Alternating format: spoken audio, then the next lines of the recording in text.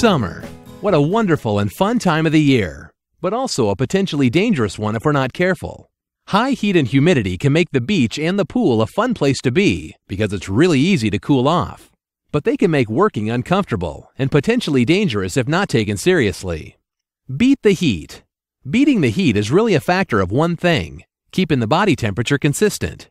As the air temperature increases, our bodies have to work harder to keep our skin temperature at a normal 91 degrees. Our body's natural response is to sweat, which cools the skin as it evaporates. And the higher the temperature, the more sweat is required. The higher the humidity, the less sweat will evaporate, slowing the cooling process of the body. The other thing that raises our body temperature is physical exertion. Now, if you couple physical exertion with high heat and humidity, stress can be put on the body that has adverse effects. Now, there are three primary types of heat stress, which include heat cramps, heat exhaustion, and heat stroke. Before we take a closer look at each type, let's look at some of the data that shows how heat affects our team's focus and how it can contribute to injuries. As you can see, injuries rise directly proportional to the temperatures. As the temperature rises, the number of heat-related injuries rises as well. Now that we've seen how the heat can directly affect you or your team members, let's take a closer look at the different types of heat stress. Some signs of heat stress could be considered common during a hard day's work, which makes them extremely dangerous. They need to be monitored and taken very seriously. Heat cramps are painful, brief muscle cramps that occur during exercise or work in a hot environment. Muscles may spasm or jerk involuntarily. Cramping may also be delayed and occur a few hours later. If you or one of your team members is suffering from heat cramps, rehydrate immediately with plenty of water. Heat exhaustion is a little more serious than heat cramps.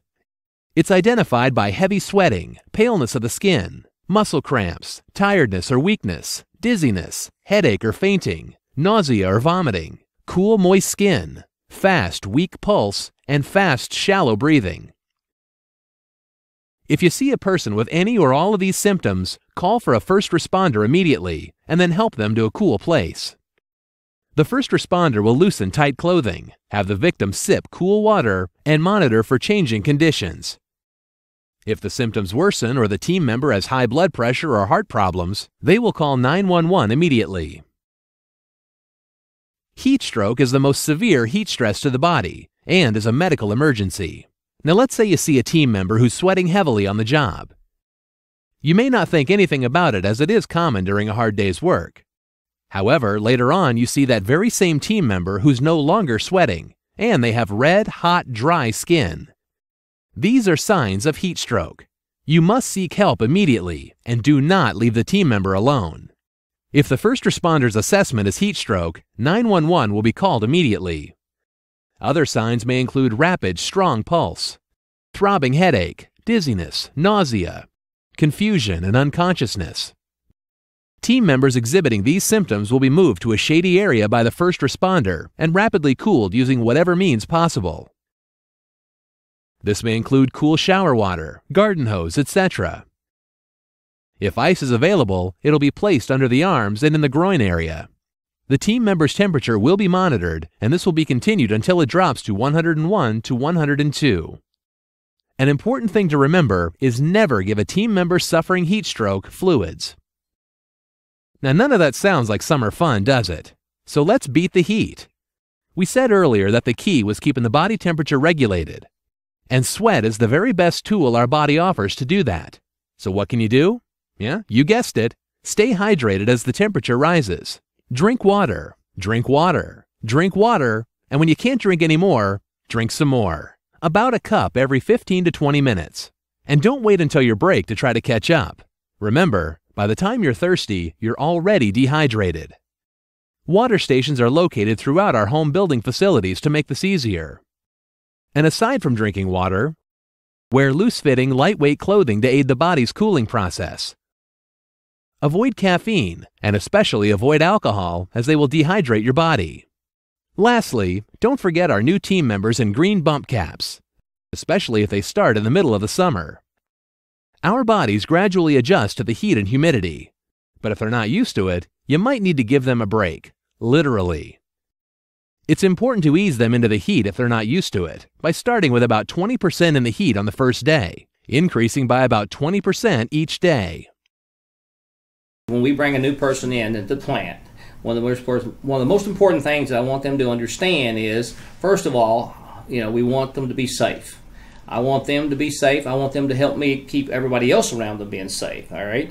I talked to a guy today, and I explained to him about the heat in the facility, how it's very hot in the summertime, and him being up on the roof, he's roughly going to be 10 degrees, 15 degrees hotter than he would be if he's on the floor. He explained to me that, he's used to working outside and the heat won't be a problem to him.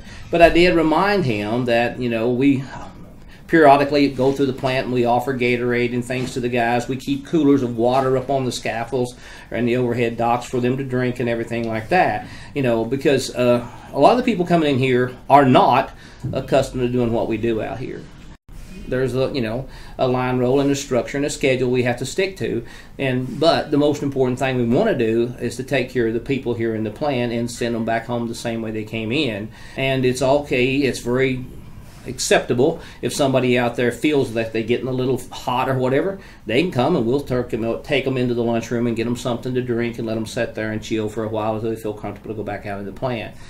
But heat is going to be a problem, and if it's any indication of what so far this year's been, this July and August, we're going to look at some extremely hot temperatures out there.